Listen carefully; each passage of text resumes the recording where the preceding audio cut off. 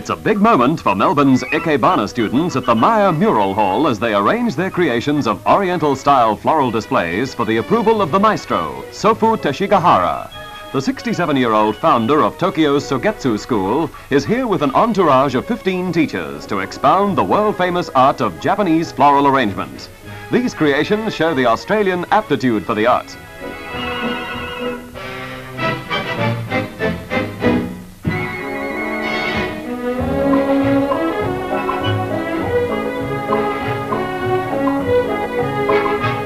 Distinguished visitor, honorary advisor to Ikebana International since 1956, is warmly welcomed and his every move closely followed as he examines the variety of exhibits, all made in Australia. Honored by the French and Italian governments for his work, Japan's highest paid artist, who nowadays travels the world lecturing and demonstrating, shows in a few seconds of deft fingering why he's acclaimed as Japan's Picasso of flowers.